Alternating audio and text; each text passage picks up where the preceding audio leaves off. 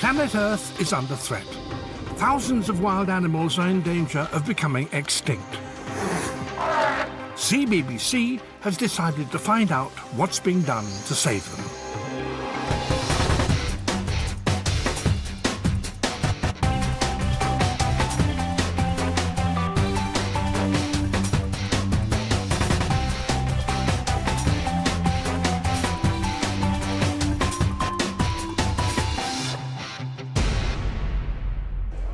Last year, CBBC launched a nationwide search to find a group of children who care passionately about wildlife.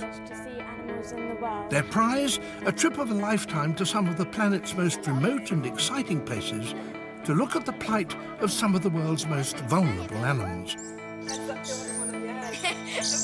bit strange. Wildlife presenter Michaela Strachan was on hand to put the finalists through their paces. I'd love to do that again. Can I go and do that again? It was a tough call, but after a night of hot debating, 7 lucky children were chosen. One of those was 12-year-old Josephine Tiplady. I'm here to tell you that you are going. And you're saving planet Earth to the lifetime! Going to see these animals and helping them in the wild is just, it's going to be something that I'll remember for the rest of my life. I'm not sure how it'll turn out, but I love to make a big difference to help raising awareness and stuff. I live in Newcastle and I love swimming and marine mammals. I don't yet know where in the world I'll be going, but someone here does. Whoa!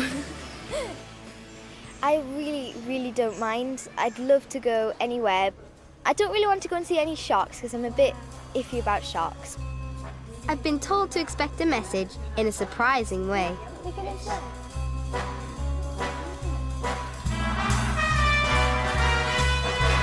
Whoa, divers! CBBC Saving Planet Earth is sending you to Malaysia to swim with turtles and sharks. Oh my God, how am I going to do that? It's fantastic.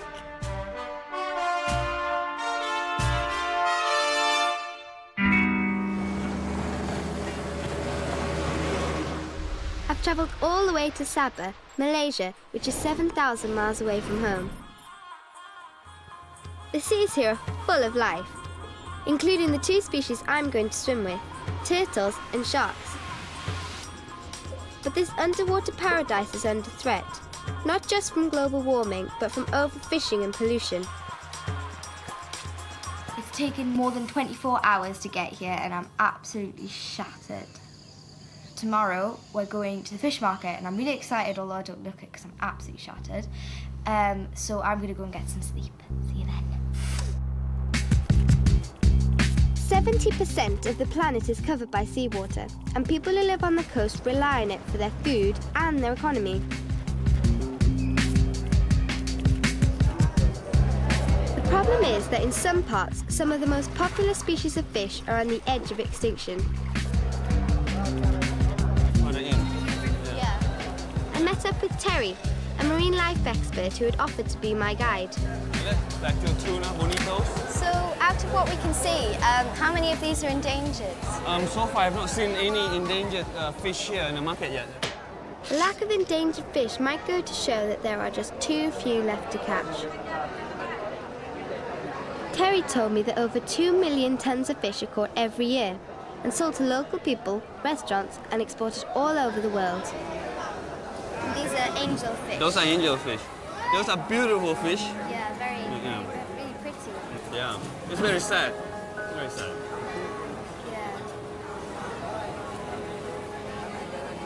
There was a guy lifting a sailfish high above his head and he was so proud of himself, and I guess it is a way of life for these people. But sometimes maybe to have one life, maybe it means killing off another. But sometimes some of those lives could have been spared. The hammerhead shark, all the fins have been taken off, and the head is also been chopped. The head comes out this way. That's why it's called a hammerhead. Why has it been chopped off? Good question. Some community here believe that, certain community believe that certain part of the fish has some curing remedy to their body or when they are sick. And these are all superstitious beliefs.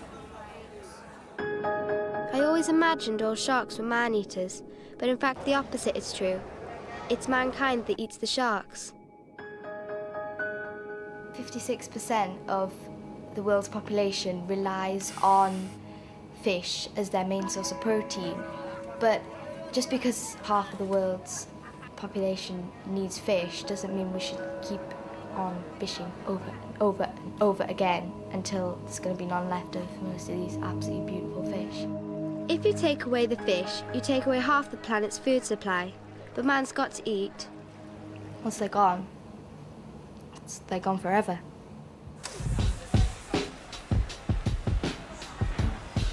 This isn't a pet shop. It's a restaurant. And these fish are all on the menu.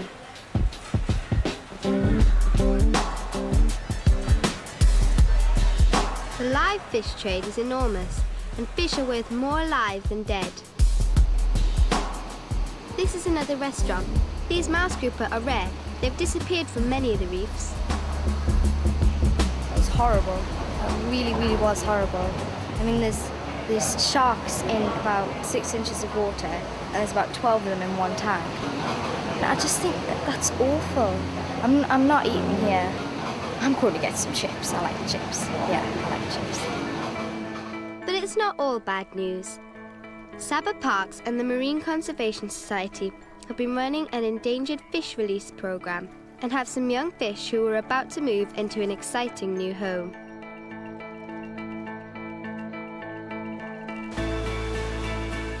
And I was invited along to help.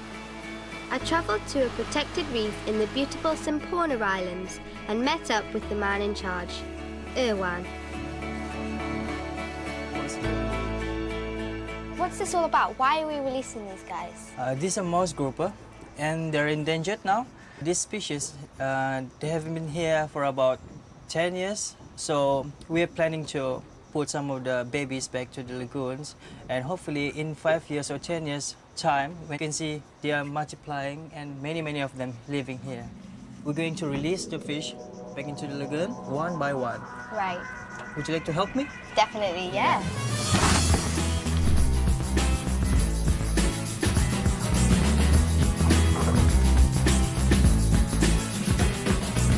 All right, Jessie. Do you want to do it again? Yeah. Okay.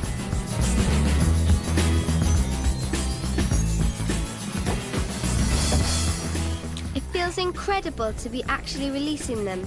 This species hasn't been seen here since I was 2 years old.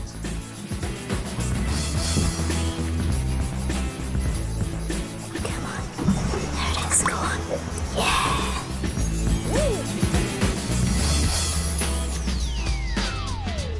This is fantastic. I brought my snorkeling gear to get an even closer look.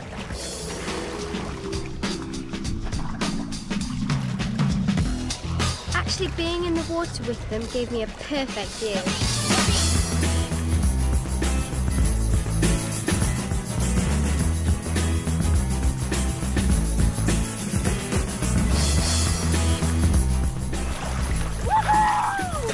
How is it, Dorothy? Absolutely fantastic. They seem to know where they're going when we're so around and letting them go. They're picking their houses in the coral.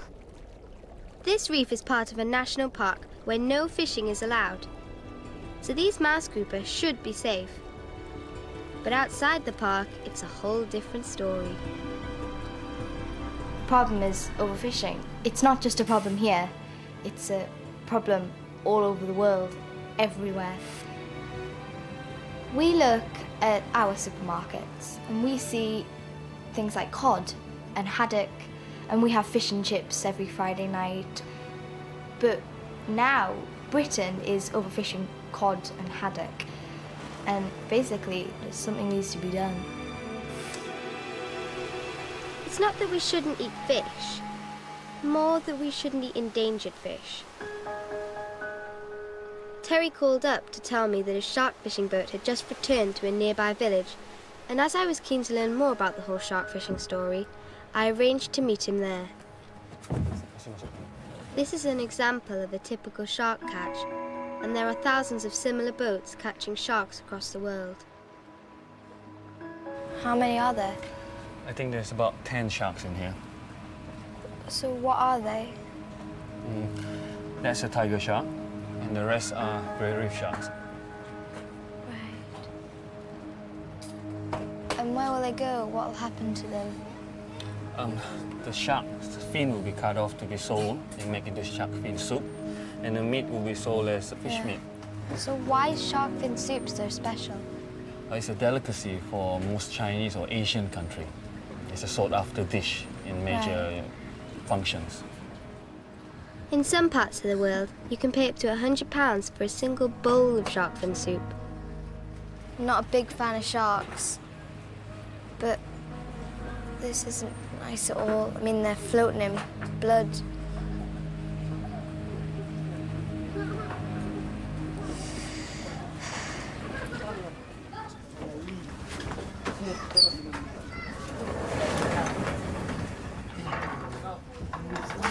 Right move.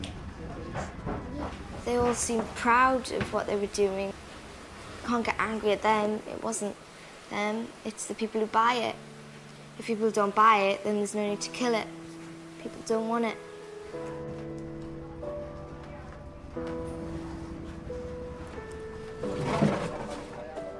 They were asking why we were upset, saying that they did it every day. How can you? How can you?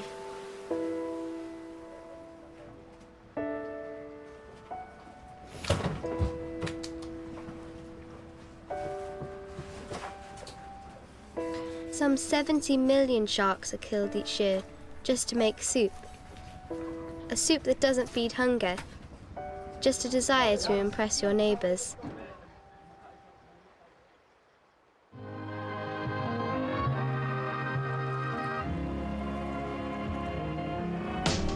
I think the solution to this must be to control the overfishing. Terry wanted to take me to see a group of people whose ancestors had been living off the sea for centuries without harming it. The Sea Gypsies.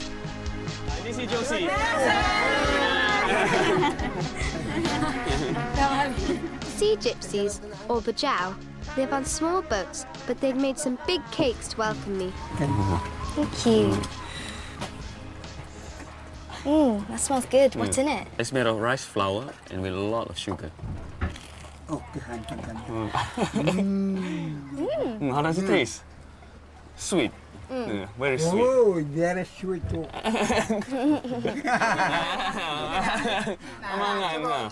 It was great to meet other kids, including the chief's daughter, Monksy.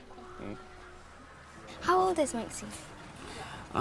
They don't know their age because they don't know when they are born. So how we gauge their age is by when they are a little bit older, they'll start wearing clothing. So we'll know the younger one don't wear any clothing, and the older one, and when they get to a certain age, they will start wearing clothing.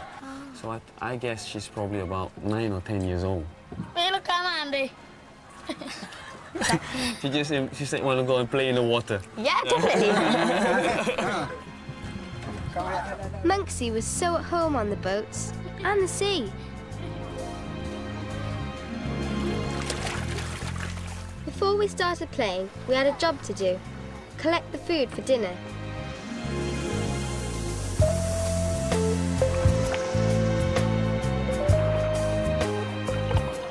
This sure beats going down to the supermarket.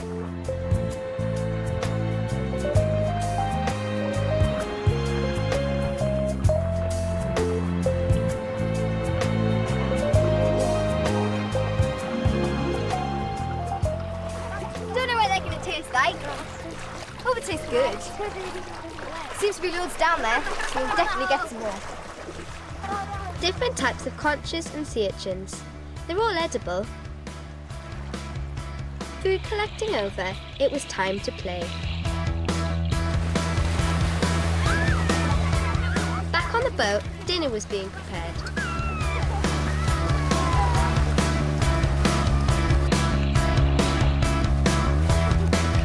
That is so much harder than it looks.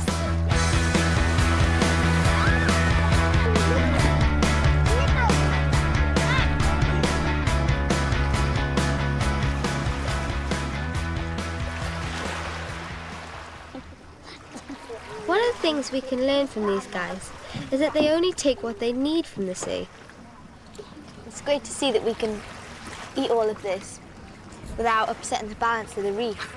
And this is actually really delicious.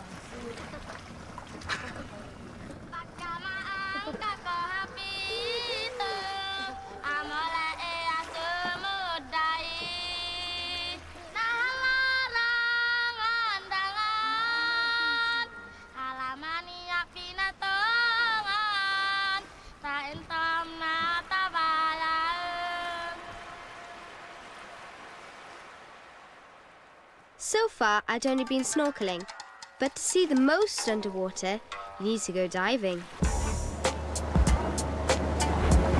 And I'd been lucky enough to learn how to dive back in the UK, especially for this trip. And today was going to be my first sea dive. When I met up with instructor Ian, there was something I wanted to clear up first. Are there going to be any sharks? Not in this area, unfortunately. There's been too many of them getting fished out and things. But there is dives we're going to be doing later where you will see sharks. So, looking forward to this? Yeah. OK, let's go diving.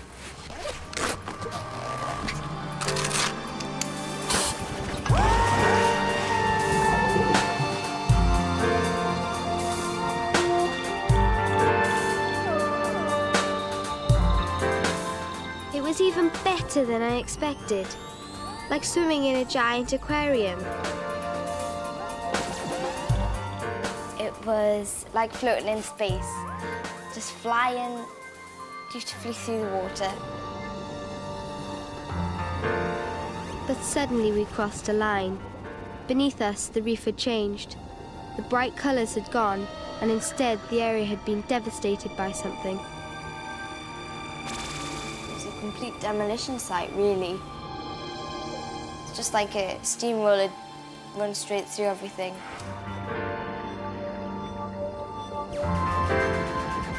I think this is what Ian had brought me here to see. This devastation made me feel really sad. When we got back to the boat, Ian explained that it had been caused by blast fishing. Fishermen go out with homemade bombs which they throw overboard. And the blast kills or stuns all the fish in the area. The bombers then collect the fish, but many are left on the seabed. And the blast itself destroys the fragile reef. I've read that it also affects fish further away as well. It does. It will affect fish in a larger area. I mean, it kills the fish close by, but the fish further away can be stunned and affected by it as well. And also a lot of the small creatures that live in the coral and keep the corals growing, they get killed off and affected, and they start to move away from the area. And if they're not there to look after the corals, then the corals start dying, and so the fish don't have anywhere to live. But Ian had a real treat in store for me. There was a reef building program nearby, and he had brought along some small corals for me to plant on the seabed.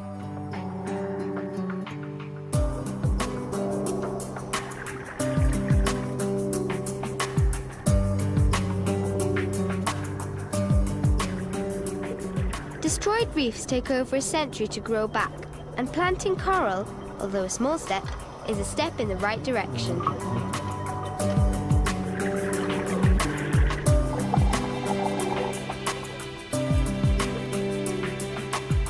And then, on the way back to the boat, as if it had been watching us planting the coral, an unexpected surprise.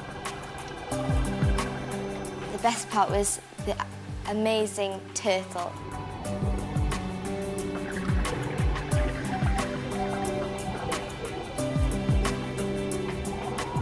It was a green turtle, and we got to swim along with it, and we were like this close. It's really, really cool.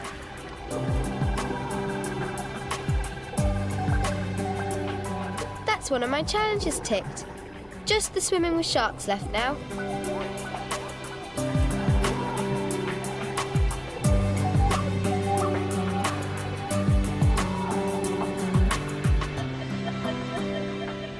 Turtle numbers are falling everywhere. It's estimated that just 1 in 1,000 eggs laid will make it through to adulthood. But there's one spot in Sabah where the chances are much better. Sellingen Island, a turtle reserve where they've been protected for more than 80 years, and Terry and I were on our way there. The sun was setting as we arrived, but it wasn't long before I saw signs that we'd come to the right place. What are these? These are tracks, turtle tracks. A female could have came up last night, all the way up there and laid her egg somewhere over the high water mark. Wow. Yeah. Are you excited to go and look for them tonight? Definitely. Just because turtles nested here last night was no guarantee that more would nest here again tonight, and we're only here for one night. We'd been told to stay off the beach, so we didn't scare away any turtles. I had to get some sleep, but I was too excited.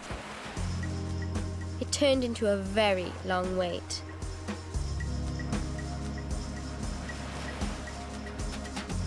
Finally, the call came. No, I can't see the floor. It's all looking a bit green because we're using a special camera that won't disturb the turtles.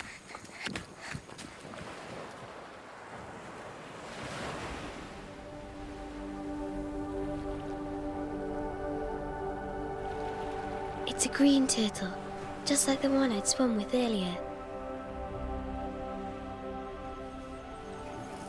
She's going to lay again, you can see. So how many eggs are there? They normally lay about between average about 80 to 160 eggs. Wow. Yeah. The eggs are collected as soon as they're laid. It's absolutely amazing. Yes. It's nothing I've ever seen before and probably never going to see again. Something I'll remember forever. Then the eggs are transported immediately to the island's hatchery where they'll be safe from predators and from being trampled on by the many visitors to the island's beaches. The ranger now is digging a hole in the hatchery now because this is a protected area, so the eggs will be safe. He's putting in the eggs now. Yeah, he's going to put them in gently as if it's being laid by its mother. So how long will it be before they hatch? In about 60 days. Right, so 2 months. Yeah, 2 months.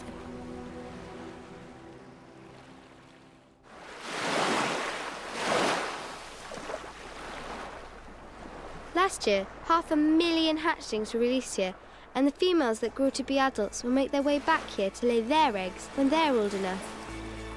I wonder if the turtle that I swam with was on her way here. Today, I'm off to Lankayan, where, I've been told, I will have the best chance of swimming with a shark.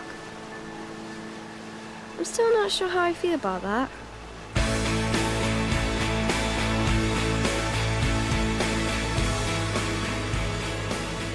These reefs are in mint condition because they have a high-tech wave protecting them that Terry wanted to show me. This is a radar system that they have installed on the island to help them to monitor the waters around here. How does it do that? All these yellow dots here represent a solid object. It could be a boat. If the boat is heading closer to the island, they will activate their enforcement personnel and to go and see if they are doing any illegal fishing activity. So how many people have they caught? Last year, they caught about 20 boats. 2 of them were illegal fish bombers, and 18 are illegal fishing trawlers. Because of the radar, there is a lot less poaching here. We were heading out to where a leopard shark had been recently sighted. On the way, Ian reassured me that the shark would be a lot more scared of me than I would be of it. And I was actually looking forward to it now. Hopefully, this should be the place anywhere we can find a leopard shark. Cool. How big will it be? Ooh, about 2-3 meters long. Remember, they just swim away. Yeah. Looking forward to this? Yeah. Okay, let's go.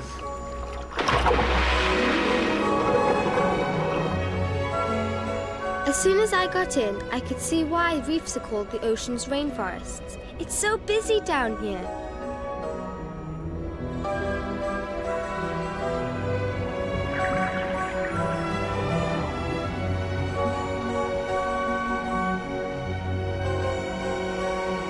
Ian had told me that this is what all reefs could look like.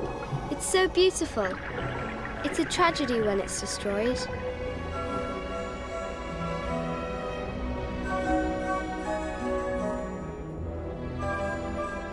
These are batfish, but I think it should be called Newcastle fish because of their black and white stripes.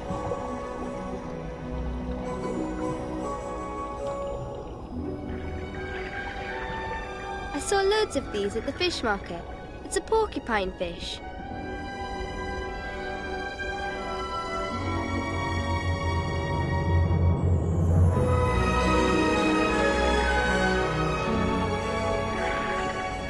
Seems like ages and ages ago that I started trying to record my video, send in, see if I could get in.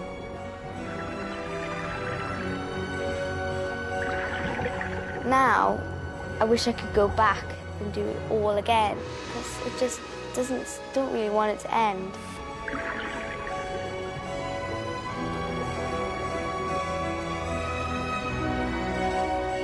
And I even found Nemo.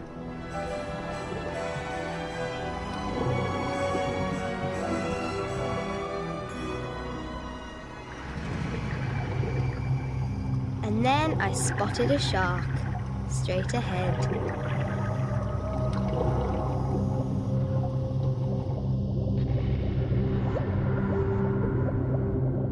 It's not dangerous, but to me, this leopard shark is the most beautiful of all sharks. I can't believe I'm actually swimming after it.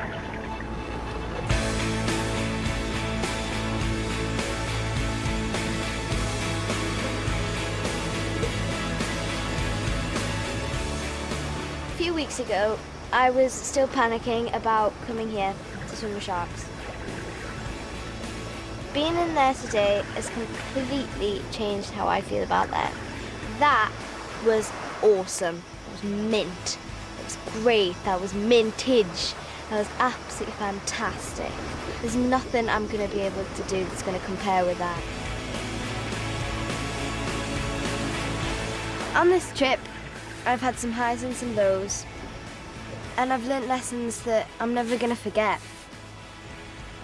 And this has been a once-in-a-lifetime trip, and there's things I didn't know before that I'm going to take away with me that I'm going to keep forever.